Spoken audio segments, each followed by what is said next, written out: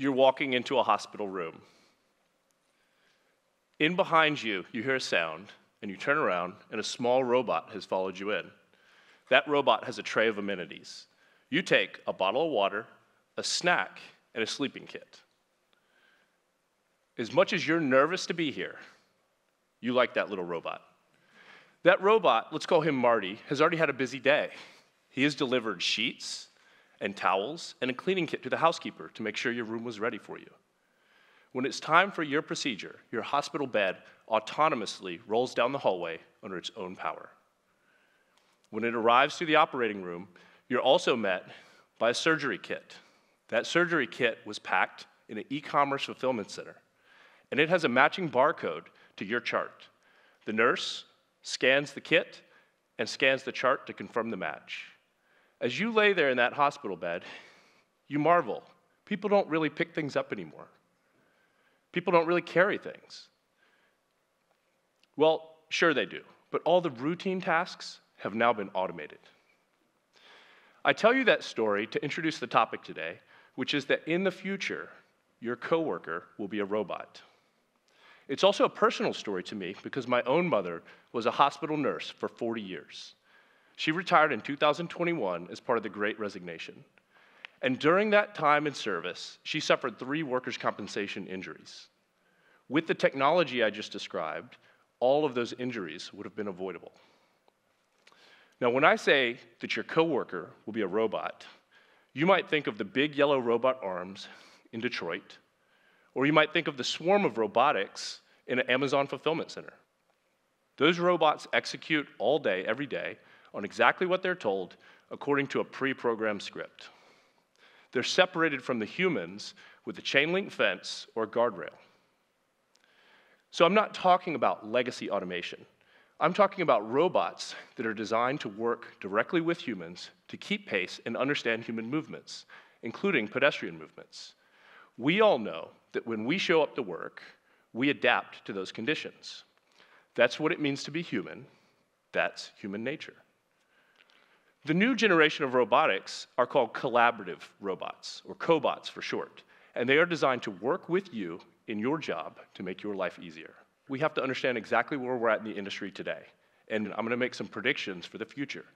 So by the end of this conversation, I want everyone in this generation and the next to have made some decisions about how they want to work with technology, because like it or not, it's coming. Currently, leading companies are deploying robots in everyday workspaces. I've got a couple stories for you, each which are from a couple miles from my house around this area in Jacksonville. The first is a dry cleaner. There's a dry cleaner that has installed a robotic dry cleaning system that handles all of the clothes robotically. It sorts them. This robotic dry cleaning system has increased the amount of clothes that can be kept in storage. It has improved employee ergonomics, and it has cut down on lost clothing. An added benefit is that when your clothes are ready, it sends you a text message, and you can go 24/7 to a kiosk and retrieve your clothes.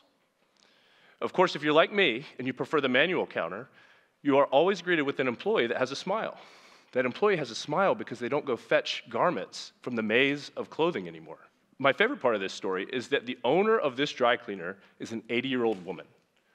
When I asked her what was she thinking when she invested in a robotic dry cleaning system, she told me it was a no-brainer. She said she's making more money, that her customers love it, and that her employees are happy. The second story I have for you is a dental office. This dental office has invested in a robotic tooth manufacturing system and an AI software program. The dentist puts a camera in your mouth and takes photos. The AI program stitches those photos together and creates a 3D model of your teeth.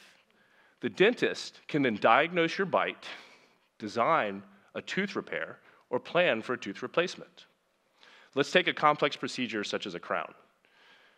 The dentist tells the AI software to generate a proposed 3D model of the crown. The dentist then modifies the 3D model for best fit, comfort, and durability. After he's done, he turns the screen around so that you can see it in the chair. And after you've approved the design of that tooth, he sends it to a 3D printer. The 3D printer spends 10 minutes in production, and then 10 minutes in baking, and presto, your tooth repair is done. What used to be a 2-week procedure is now a 2-hour procedure. When I asked this dentist if he was happy with his investment in automation, he said that he's making more money. The patient spends less time in the chair and less touch with the office staff. He also said that based on this success and the client feedback of being in and out in one morning, that he's thinking of opening a clinic focused solely on complex tooth repairs that can be done in the same day using robotics and AI. And that third example I have for you, well, one of those healthcare facilities is right here in town.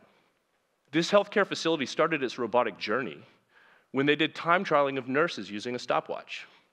What they realized is that nurses in a hospital setting spend 40% of their time fetching things or searching through supply closets. Imagine if those nurses could reclaim that time to spend on patient care and patient outcomes. Hospital nurses travel 6 miles per shift on average. That is the same distance as a professional soccer player will travel in a match. Only the professional soccer player doesn't do it on hard concrete floors, often carrying something or pushing something. How much more energized would our nursing staff be if they didn't have to travel that much? If you want to solve the national nursing shortage, cobots are part of the solution. Perhaps the most important part of this overall equation is the worker. I've been designing and installing cobotic systems for 6 years, and I can tell you that for the most part, workers love it. They can upskill with programming, troubleshooting, and maintenance skills. That makes them more marketable, and they command higher wages.